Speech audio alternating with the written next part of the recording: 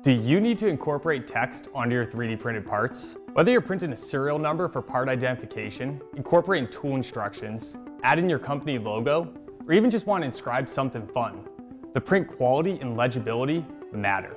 Today, I'm going to show you my best practices for designing text onto 3D printed parts. And we're going to take a deep dive into Fusion 360 and go through my design intent step by step and ultimately arrive at an optimized 3D printed part with text features.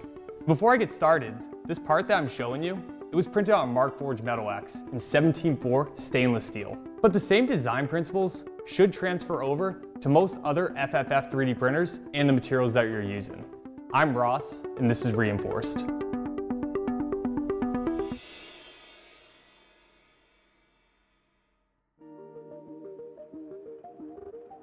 Now we're in Fusion 360. What we're looking at here is an end-of-arm tool and gripper, and the bulk of the design is complete. But the last thing that we need to do is to add our text that will include our tool number, revision, and material that this part includes. We want to incorporate this into the print and tattoo it so it's permanently addressed into the part itself. Being the last step in the design process, we need to pick where on this part we add the tool number. We have three main locations. The first one's on the top of the part here. The second one's on the bottom. And then the third is on this wall. All three of these locations will not interfere with the actual functionality of this tool itself. So how do we think about which position is best for this text? Well, the first option is going to be this layer right here. And this is going to be our build surface that we have designed the part for early on.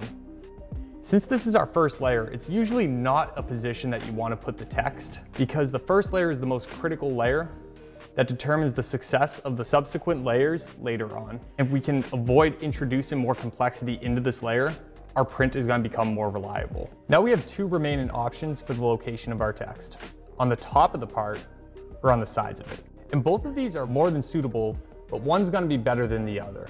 And let me explain why. Now, a useful analogy for the anatomy of a 3D printed part might be a sticky note. Each individual layer is represented by a single sheet of paper. And each sheet of paper has a specific profile, which in this case is just a simple square. When you put all those pieces together, you get a block. Now, if we were to put our text on the top piece of this paper, the nozzle is going to have to draw that shape, just like you would do with a pen. If I want to draw a bunch of letters in very different shapes, I'm going to be limited by my penmanship, which has never really been my thing. And the smaller we get and the more detail we get, the less legible it will become. But if we instead put the text on the side of the part and only make these small cuts into each profile of that individual layer, we'll get much finer resolution on the part and be able to go much further with the shapes and the sizes that we incorporate the text, so we're not trying to squeeze things into our design, as well as get letters and words that are illegible to our machine operators. So when we take this back into the part, since we have design freedom to choose there or here, whenever possible, it's better to design your text on the sides of the part than the roofs of your part. So now that we've picked the location for our text, next thing we're going to do is create a sketch on that plane. And we're going to use our text tool and add the specific metadata that is relevant for this tool.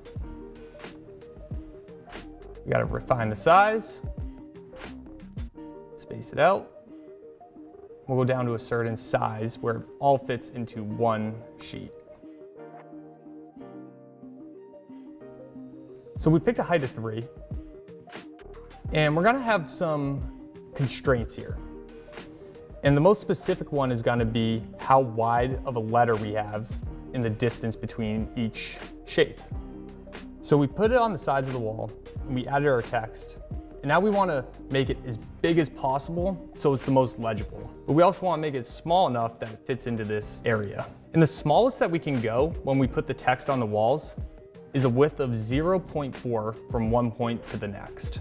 If we were to put it on the roof of the part, the smallest that we can go is 0.6 millimeters. So putting it on the walls gives us more freedom to fit into smaller spaces. Now let's move on to fonts. Deciding font can be a personal preference, but I tend to go with Rubik. It's common and it's pretty uniform all the way around.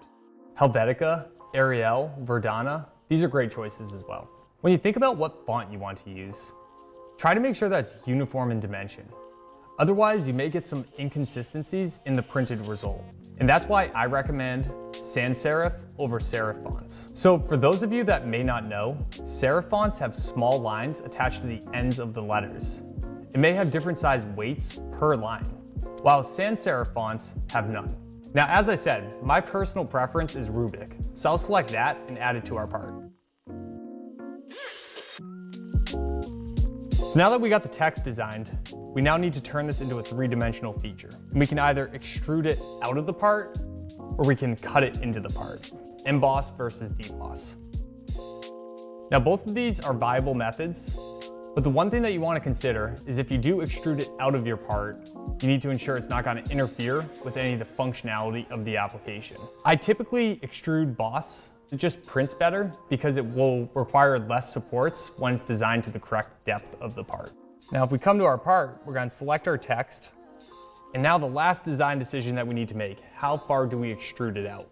What I typically use is 0.25 millimeters. This is a very fine detail, but reduces the amount of overhang that the part has and will eliminate any need for supports. And this applies for both extruding and cutting into the part. You may go thicker when you cut into the part if you want to have better legibility and give some contrasting colors into the text itself. So we'll command Fusion to do 0.25, and that will generate this 3D printed boss. And now we have our three-dimensional shape tattooed onto the part, and this will permanently allow us to know exactly what part it is, when it was made, and what it was made out of.